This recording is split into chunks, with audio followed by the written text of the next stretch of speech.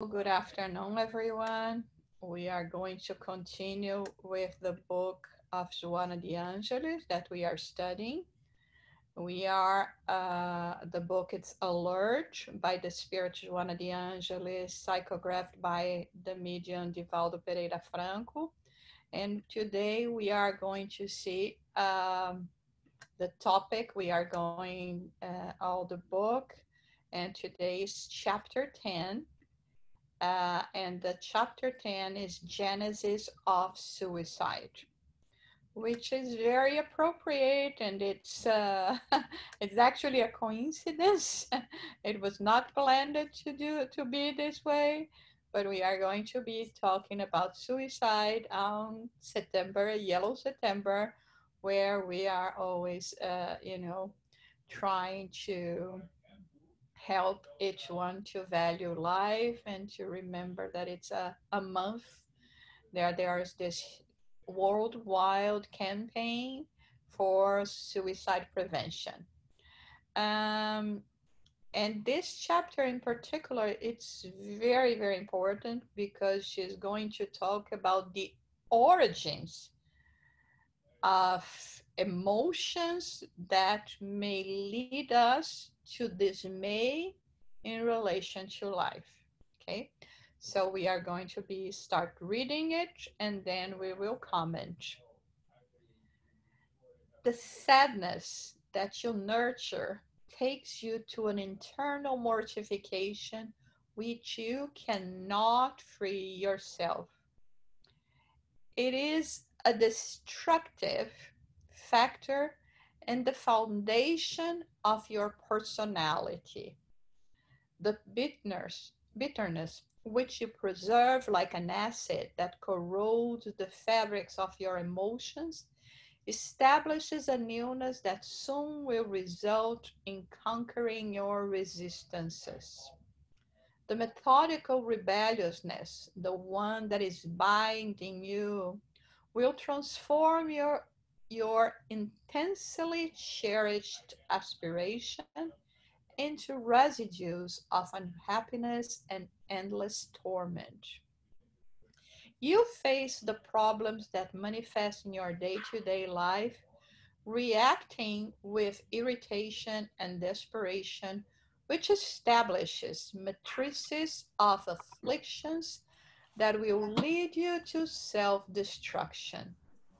A suicide is not the only one who, propelled by the perplexity of their emotions, throws themselves from a cliff, resulting in physical destruction.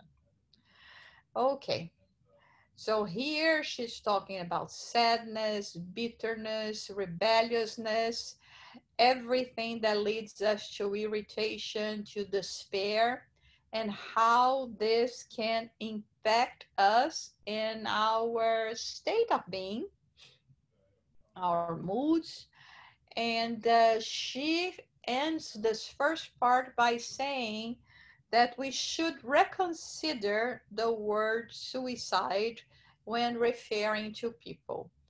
A suicide, a person that commits suicide, is not only that one that will, on the heat of the emotions, just end their lives, but it can be someone that is constantly giving themselves to those kind of destructive emotions. And it may be obvious to us that have been talking about this for so long and we are familiar with the works, especially on the field of psychology, spiritual psychology of Joanna de Angelis, but to many people, they may not be that much aware of the intensity of damage that their unbalanced emotions can cause and can lead them to, even to the act itself, but to other side effects like how much this is going to impact our health, our mood, our relationships, everything else. So this is why she's calling our attention, saying, you need to identify that. You need to address that. And not just put aside thinking that things are going to solve by themselves. Because the thing is, when we start having those kind of emotions constantly, they no longer are the result of things that are happening to us. They become a habit. We feel like this because we feel like this. I mean, even if we do not have a direct reason for that, we will feel this way. Because life is not worth living, because people in general are not nice, because, we start looking for excuses that will prevent us to change ourselves. A happy person doesn't need the world to be happy people around them. It's always more related to our inner emotions. As much as, we can see in a household people that live exactly the same kind of life. Some are super happy and others are super sad. How can we explain that if it is not by our inner disposition? Okay, so this is established. We know we will have that every now and then, and we have to address it to ourselves. It's not that I have to go out in the world and say, oh, I'm a bitter person, I'm a rebellious person, I'm sad all the time. No, I mean, we have to start paying attention at ourselves. It is hard for us to face us. Perhaps that is the reason why we find it much more interesting to be analyzing others, to be looking at the lives of others, to be fantasizing in our heads that everyone else is living a much better life than we are, or just criticizing others, because we do not want to take the step of looking at ourselves. Any question or comment? Today is hard. I'm telling you. This is just the beginning.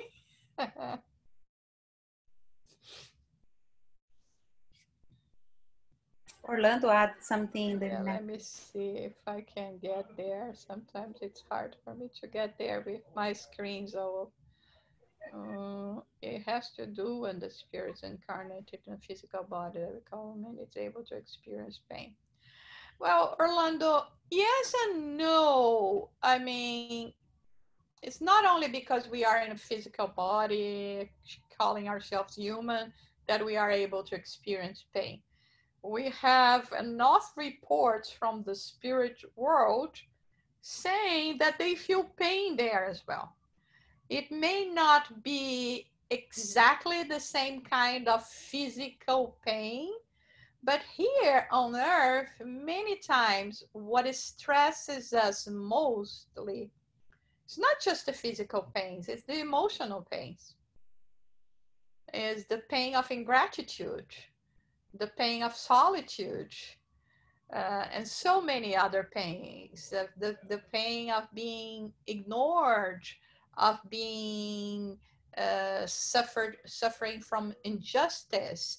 So there are many emotional pains that are the same when we are talking about the spirit world, and and again, it's always the result of our inner disposition, of how we feel, how much importance we are giving, to things. Sometimes, yeah, we do need to to pay attention to what others are saying or thinking in relation to ourselves, but sometimes we don't. And And so we are not going to change this dynamics just because we no longer belong to the physical realm and now we are in the spiritual realm. And that's what causes us to feel pain, the pain of remorse, regret, the pain of guilty. I mean, it's horrible to feel the pain of guilty when we know that, I mean, we did something or we didn't do something that could be so helpful, because not just not a matter of doing, it's a matter sometimes of not doing. And so this is important as well. Anyone else would like to say something, or should we go ahead? Okay. This melancholy that searches your frame of mind, weaving the fabrics of depression, is a sign of alarm that you cannot disregard. This aggravating affliction that dominates your nervous system invites you to change your attitude, which you must not delay. That which consumes you, disappearing and reappearing in a new configuration, is a challenge that you must face with stoicism to get out of disharmony. You must repel the thousand little injunctions against your emotional and mental health before you are caught in the misfortune of unjustified and hasty discarnation. So here, it's very important for us to talk about, to distinguish things here. Here, Joanna de Angelis talking about sadness, depression, that represents a state of mind, whether justified or not. She is not talking about the illness.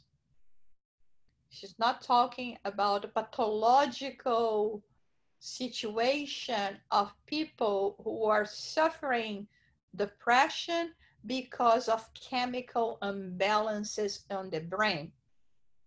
In any case, when we are feeling these depressive moods, not being certain whether it's a depressive mood or is it a clinical pathological situation, we should always look for, a doctor to be rightly diagnosed if this is the case, to find for ways to counteract the chemical imbalances that may be occurring. But most of the time, and particularly in this situation here, Joanna de Angelis is not addressing the illness per se, but she's addressing the burden of being an inferior spirit. So she's talking about the challenges that us as immortal spirits is still on a lower level of evolution will have when dealing with situations that are around us or inside of us. Remember that we are not a blank plate. We bring so much from our past that many times is mostly in our subconscious level, but it still impacts us somehow.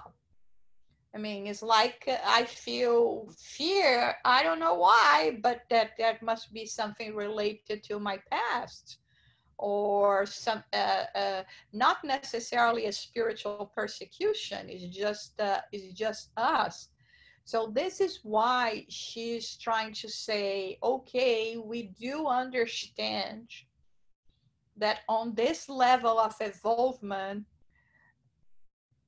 we normally are like a volcano of emotions. And of course, most of them not necessarily good emotions, but we have to take control of them. We cannot allow them to be like the untamed horse that will drive the chariot of our lives. We can find a way, like she sees here. It sometimes disappears and reappears in a new configuration. You must face that with stoic uh, attitudes in order to get out of the disharmony. It's not going to be easy for us to take the control of our emotions. But this is what we have to do. Again, we are not talking about the clinical aspect of all this turmoil of emotions, melancholy, depression, etc. We are talking about our frame of mind. And sometimes it's both all together. We have the chemical imbalances, and we do have a tendency also to see the world without colors. And this is hard. Question, comments?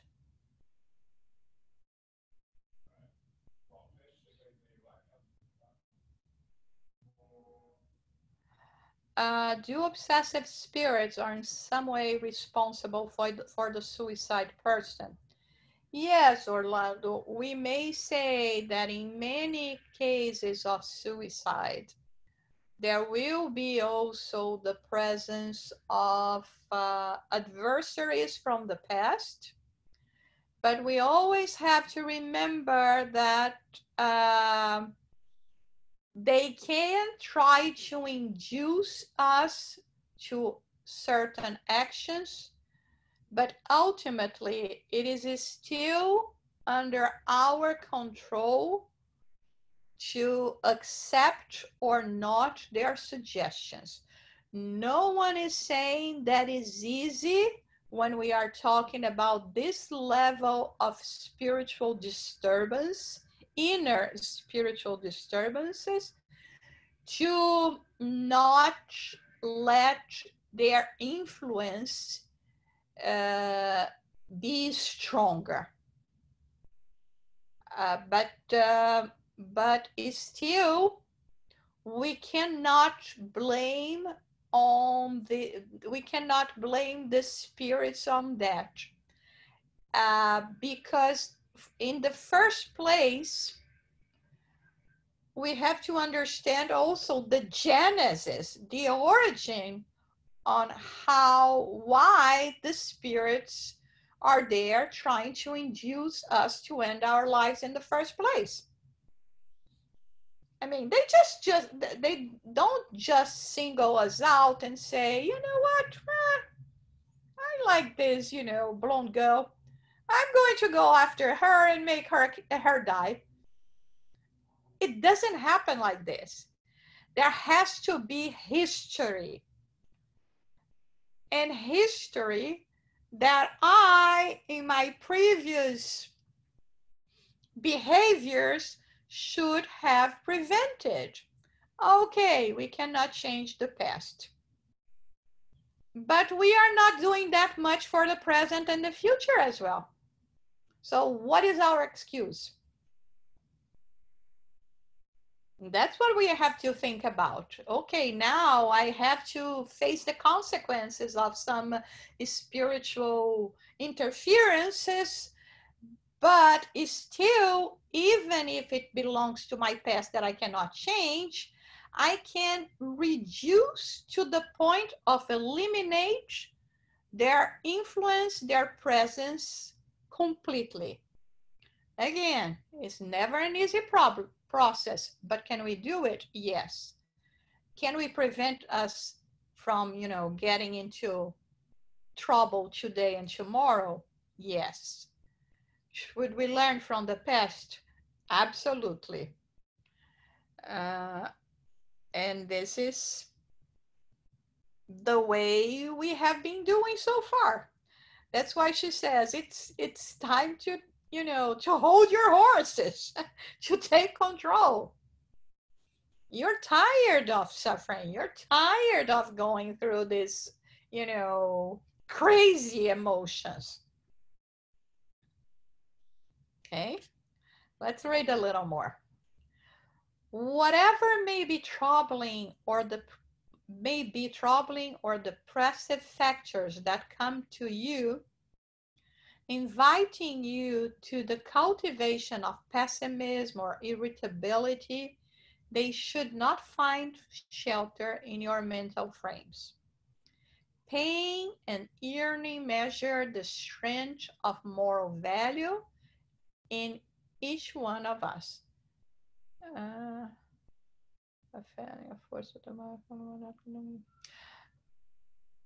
Okay, let me see this. Pain and yearning measure the strength. Okay. Sickness and discarnation institutes a natural phenomenon in the biological process in which you are situated.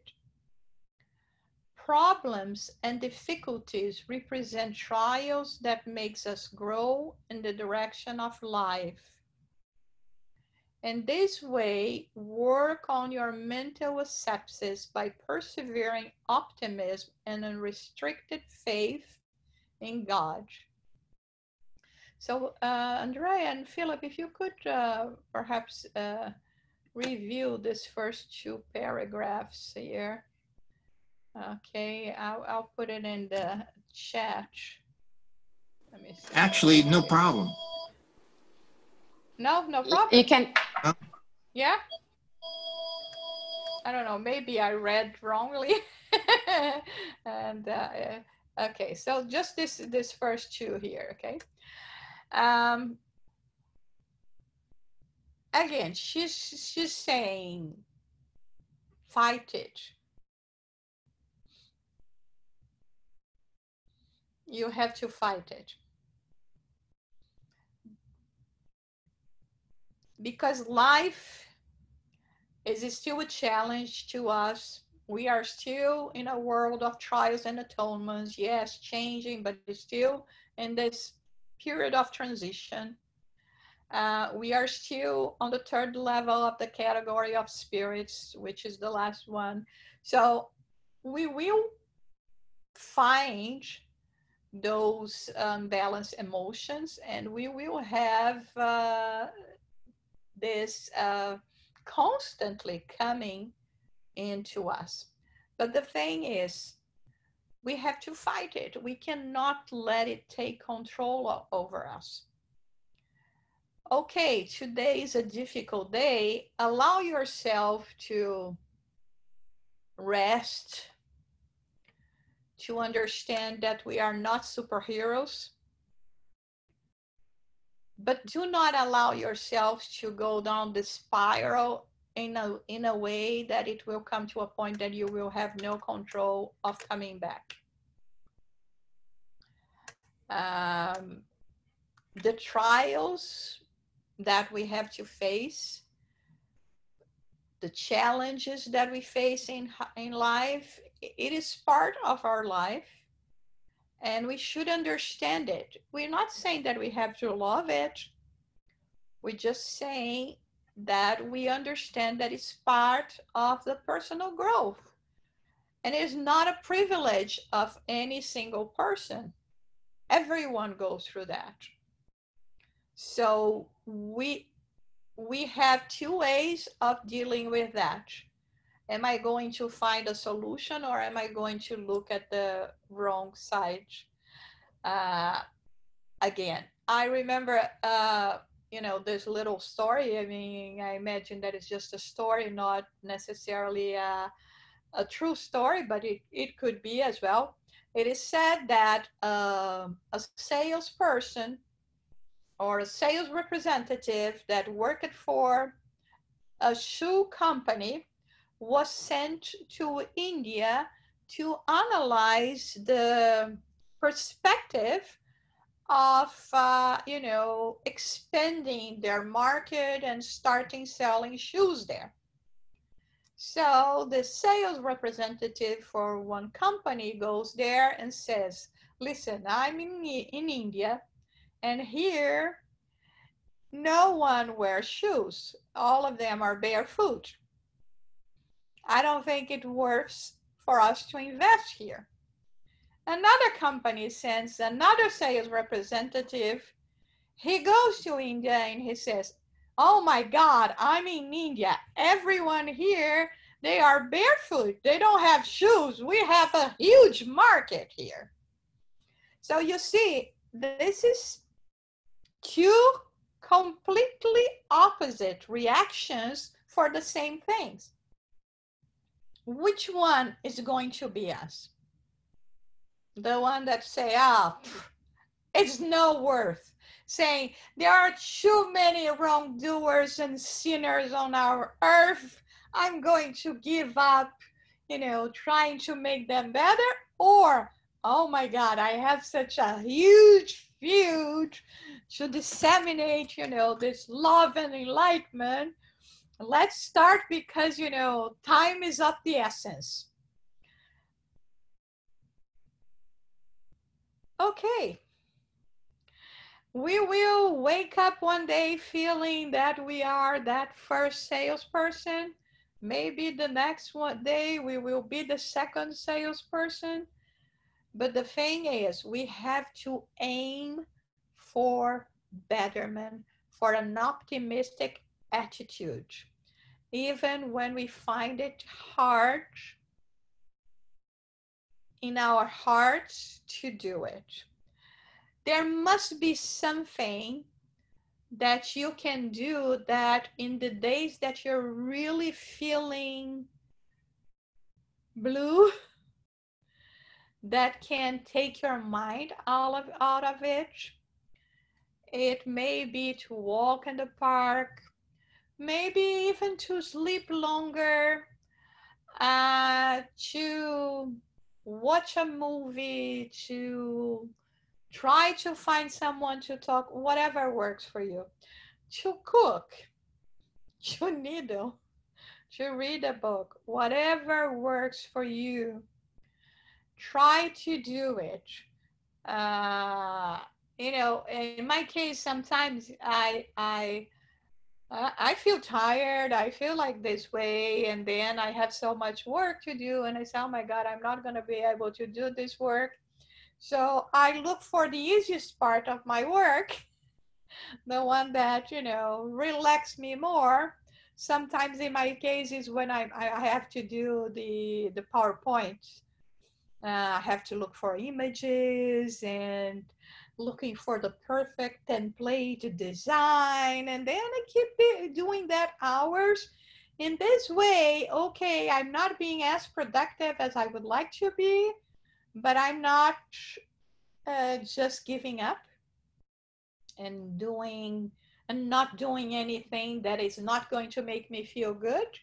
So whatever works for you, and even allow yourself sometimes to just say, no, today is a bad day. Tomorrow is going to be a better one, but today I will allow myself to just not worry that much in being 100% in control, because sometimes we can't. And it may lead us to frustration if we insist too much, but we cannot allow this to become a constant in our lives. Okay. Any questions or comments? Okay, let's go to the next part.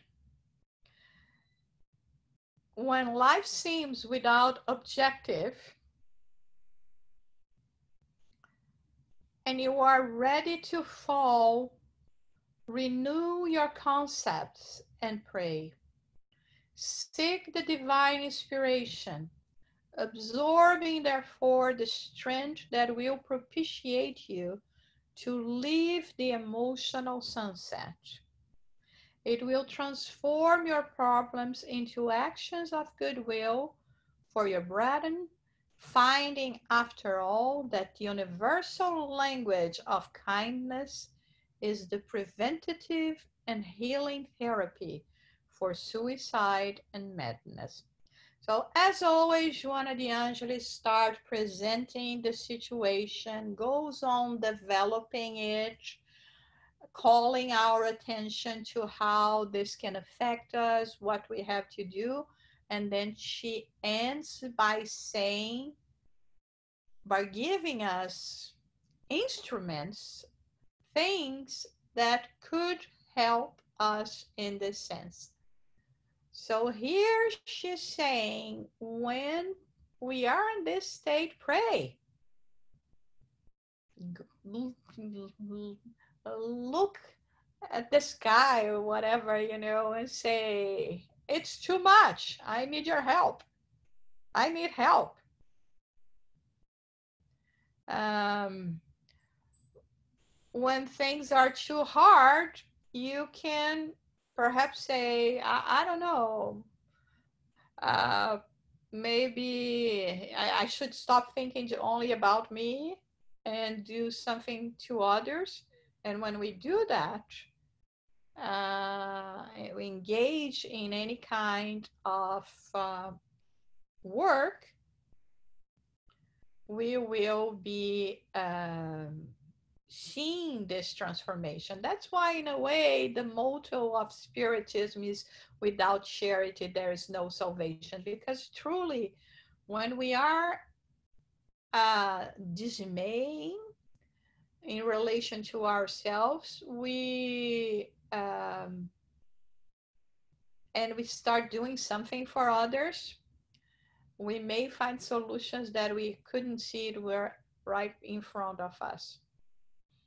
I remember one case from Stephen Hawking's. It is said that when he was diagnosed with his illness, he was not given that many years of life, actually very few. And of course, as a human being, he got first through despair, contemplate the idea of killing himself while he could, because then he would be completely impaired even to do so. But then, according to what is said, he thought to himself, well, at least if I cannot live life for me, I will give my life to others. And it was when he started dedicating himself even more, because at that point, of course, he was already a genius and aware of his intellectual possibilities.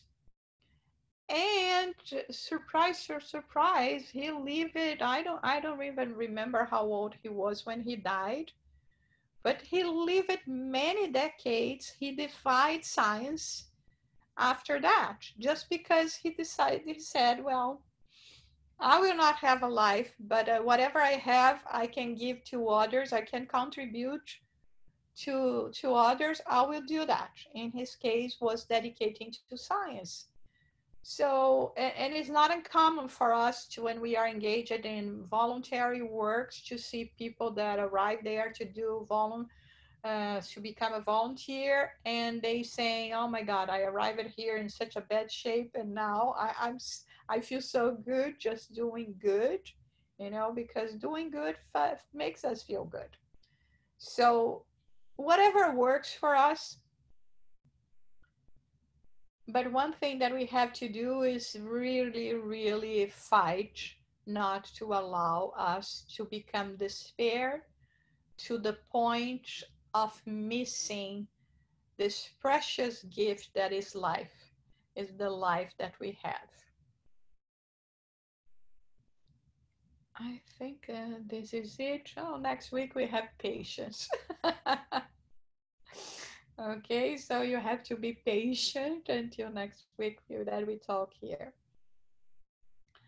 Let me see here, another comment.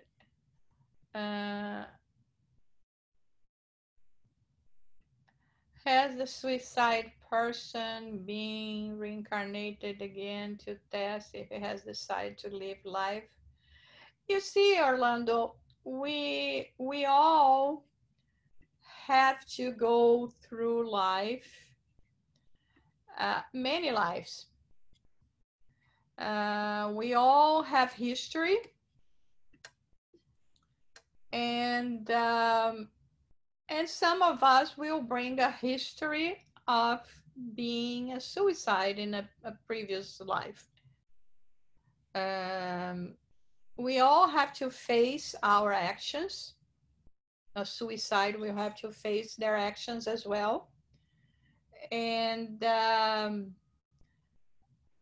and uh, and yes, we have to come and kind of prove to ourselves that we understand the value of life, and we understand the purpose of even pain in our lives as a pedagogical resource for us to start doing better and to work on our, on acquiring the virtues that we can. Let's say that it was okay to kill people. um, and nothing would happen. What do you think at this stage of evolvement that we are was going to happen? If all of a sudden all the governments going there now to TV and announce, you know what, we have released it, killing people is no longer a crime. I hope that I wouldn't become a killer at this point in my life. I don't think I will. Oh, but I tell you, there will be a line outside my door. It will be like, one of the Agatha Christie story. No, let me get stabbed as well, Yeah. So there has to be some kind of punishment in a way for us to see how hard it is and what we shouldn't be doing and engaging. I mean, the life of that person doesn't matter. I am allowed to just go there and end it. Who are we to say?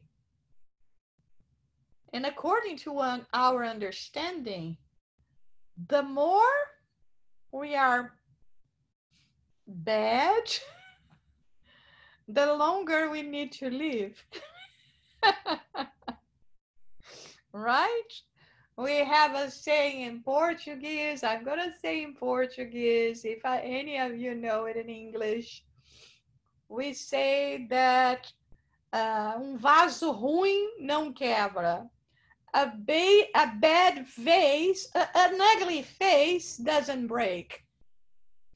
If one vase is going to break in your house, it's exactly the one that you love, not the one that you don't care about it, right? So, but that is the logic of the providence. People, they are already in good shape. They don't need it to be on this earth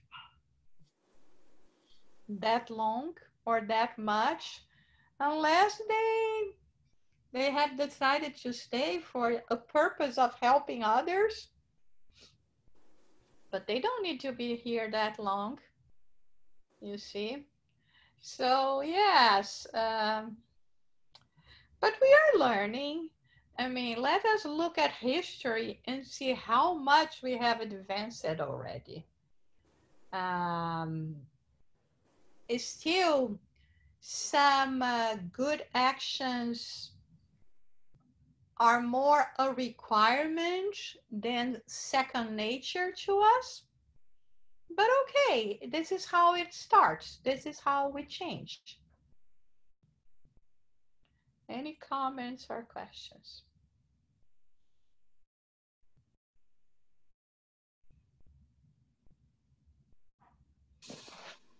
believe this is a blast to read these lessons, then to be part of this group of study. Then we can open mind and understand the process. Many different psychological processes happen with us, but I don't know how can I help someone doesn't know about all this lesson and keep thinking in negative way and always look at the empty part of the glass. And then because it's not easy for us to look for someone with sadness and talk about God and faith and all lessons we're learning here, share with them, but they don't change because this is a process and I never know how can I help, give a hand for this kind of people who choose to live in sadness. It's a very good point, Sonia, and it's really hard because normally when we are talking like this, we are talking a bit about people that are very close. That's why we can observe so up close, their reactions and their state of mind. Um, the thing is, we can't. I mean, uh, we can impose on others our way of seeing things, of understanding things. We can give good examples, which is, it's going, perhaps in the long run, but it's going to affect them. It is going to make an impact on them, seeing how come, things are like the way it is, and you are always like, tell me, I want to learn to be this way as well. That's why the examples are the most powerful things. We can just offer, which doesn't mean that they are going to appreciate. It's like, if you're going to offer a very exquisite plate of food to someone, there are people that are able to feel and to identify all the spices, all the ingredients that you put it in there. Oh, I feel a hint of this or that. There are others that will say, it's just meat, it's just rice, it's just food for my hungry stomach. You see, they are eating the same thing, they are being exposed to the same thing, but they have not awakened their senses to understand that this is vital, and then this can enrich their life so much, to be able to feel all and to savor all the flavors. It's an extraordinary experience versus it's rice, it's potato, it's carrots, everything tastes the same. And it's just like, so I think that's why the idea here, every time we are talking about those lessons in Spiritism that deals more with our inner aspect, they are very personal. And it's like they are saying to us, take care of yourselves. Like you, they are also children of God, and do not worry that their time will come. Keep up doing the good work, everything that you can do for yourselves, every good example that you can settle, share, but be patient and do remember that every time everyone has their own time, and we cannot and I mean, even for ourselves, come on, we know that, right? And tell me now, how hard it is for us to do what Joanna de Angelis is saying here, right? Yeah. Today I want to be mad. I'm angry, but I can't. Right? How hard it is, even when we know, we accept, we are not fighting that this is the right thing to do. Don't. And it's still, we feel so powerless. That's why I say, we have just to keep on doing it. I don't care if I couldn't do it today. I'll try to again tomorrow. I don't Yes, I don't know if we don't believe. I'm sorry. Go ahead. I don't know if we don't believe, or if we're just not ready. But there's the most impressive book that I have been studying, Thought and Life, a lot. Is my favorite book at the moment. I have studied in the past, but probably wasn't ready. And a few years ago, when I read there's one paragraph where Emmanuel says that our thoughts are not our thoughts. They're the addition of the thoughts of all incarnate and discarnate beings that are in the same, they're connected with us.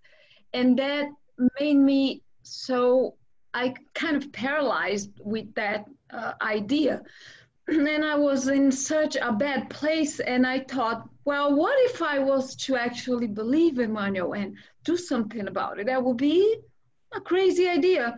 So I disconnected of everything negative that I was reading, news or anything else, and I had a improvement. That was in 6 months. I was a different person, and I had 3 people very close to me that noticed my improvement and asked me what I've done.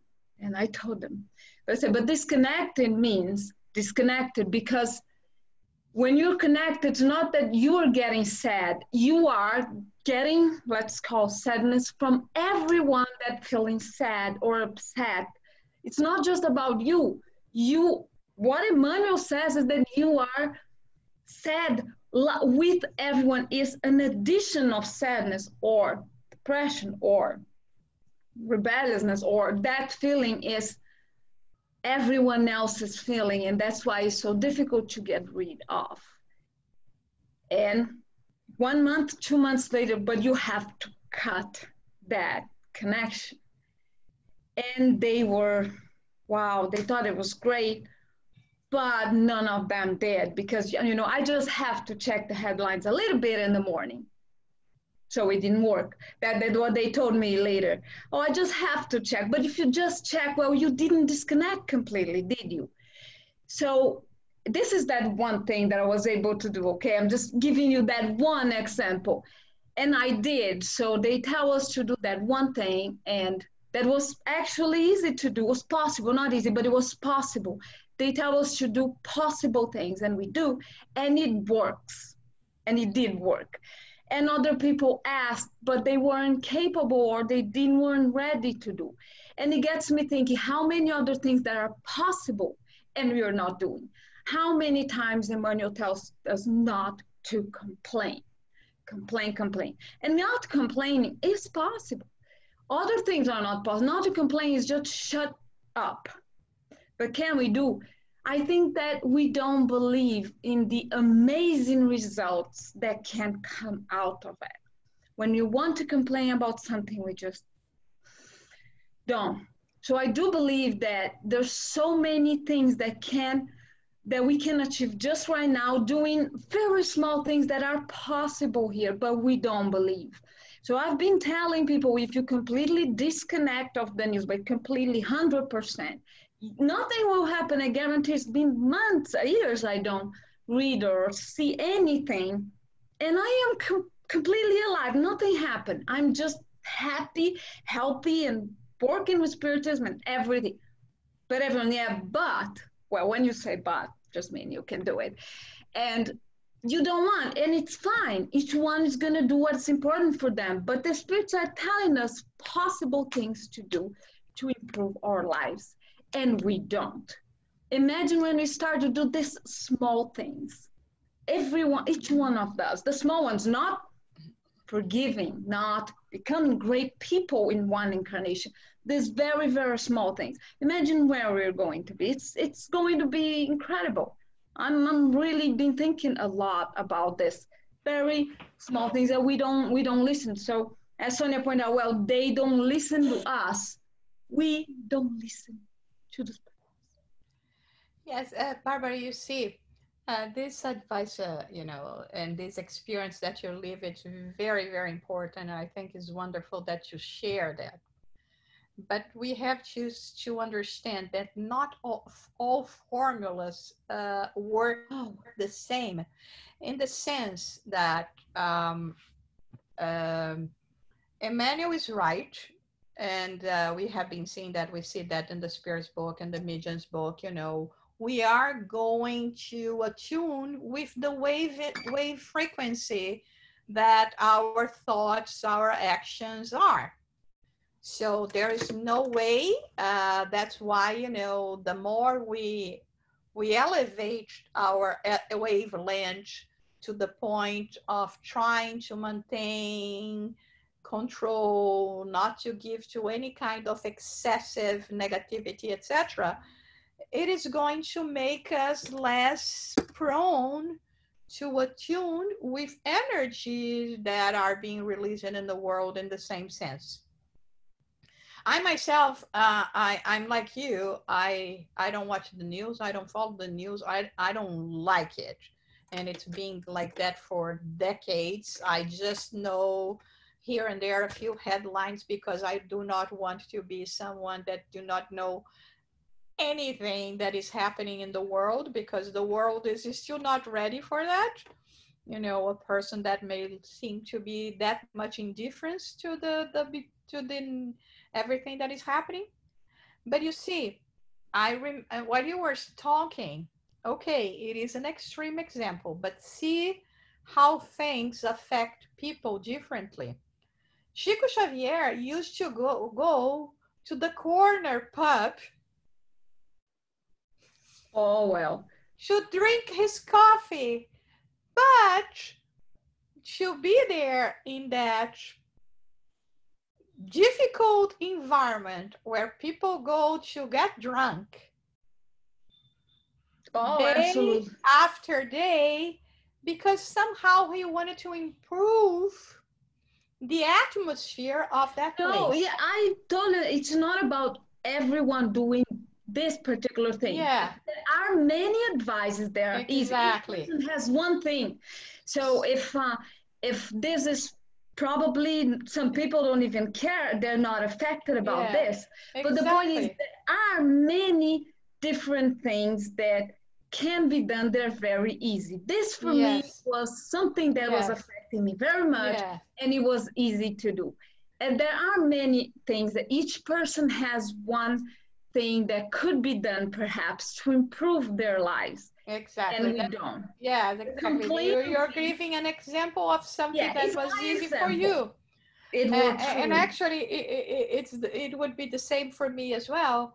But you see, there are people that they just do not connect with that. The people that they work with that, and they're fine. It doesn't affect them.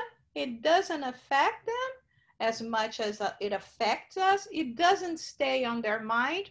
And therefore, they are not connected, energetically speaking, in the sense of thought wavelengths like we are. you know, for instance, in my case, everything started because I could not stand any kind of cruelty that would be done to children.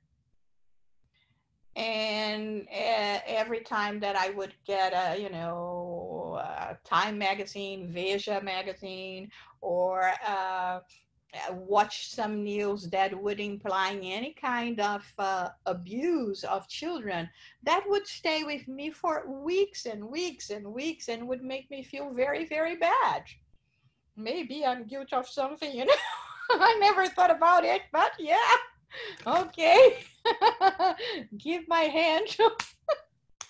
Palmatória, how do I say that? I don't know.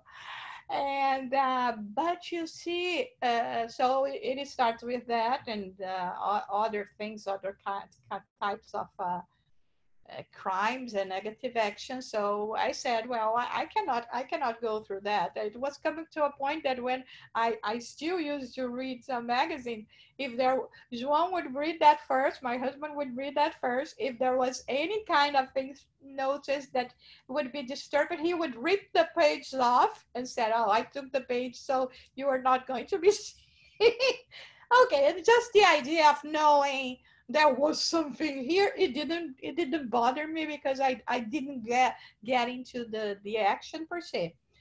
But yes, there, I mean, I think that the point that Barbara is bringing us here is that exactly what Joanna de Angelis, the main message here is pay attention to yourselves. Although, like Sonia was saying, we cannot disconnect from our loved ones. We want them to be happy. Obviously not. We want to help them, and especially when we are talking about children, we give our lives to them, right? Yeah, I didn't mean to say that disconnect from problems. No, I understand. I meant for politics completely take me out of my, so I disconnect of politics. Absolutely, because I find it to be disturbing. Some people don't. My brother-in-law works with politics and he loves it, so that is fine. But it's what you're saying. You can't see things that are related to child abuse or things like that. So each person to know and actually do it instead of torturing yourself. Exactly. So the main message here is, you know, pay attention to you, to your thoughts, to how you react, to what you have that you can be in control of. And sometimes, like Barbara said, it can be something simple. Maybe the world will not understand. I feel that all the time because I also don't want to listen about politics. My last president went away 4 years ago, so I don't even know who is president now. I don't care. I ignore the fact completely. And you see, the thing is, there are a few things that we can do to prevent us from harm, and it is what she presented here in the lessons. Just don't allow yourself to be overtaken by them. Be in control, because otherwise it's just going to affect you. In the process, not only we are going to get better, but we will be making others around us better as well, because there is no way that our impact are not, I mean, the impact of our transformation is not resonating on them.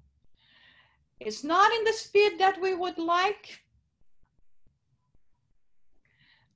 Let's keep us being hopeful and praying and knowing that it will come for them the same way that it came for us, and just keep on doing keep up the good work. Okay, so I guess that's it for today. Okay, can I say something? Oh, sure. Okay, then about Joanna de Angelis, because every week we are studying, and many times the vocabulary is not easy, the lessons are deep, then we travel inside ourselves with these deep lessons and touch our soul. But she always, in the end of the chapters, she give us the door open. Yes. She always give the way we can take to be a better person, to solve that situation we are involved with. Mm-hmm. Then it's always a hope in our life. Every lesson. Yes. This is what I'd like to say in the end of our meeting today. This lesson is a hope in our lives. Okay, great. Thank you. All right, Philip, could you do the final prayer for us?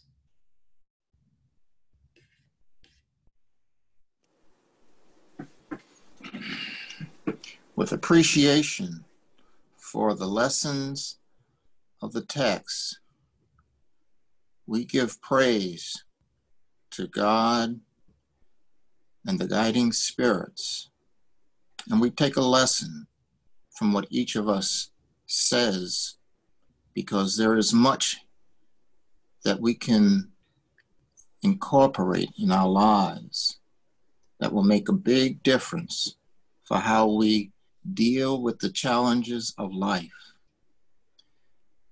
And we in the United States do not have problems at a level that the rest of the world is dealing with. So let us not only focus on what is true for us here, but focus on being of support and help to others around the world that are in dire straits. With reverence to God and Jesus, we say, we are grateful. Thank you very much. So be it. Thank you.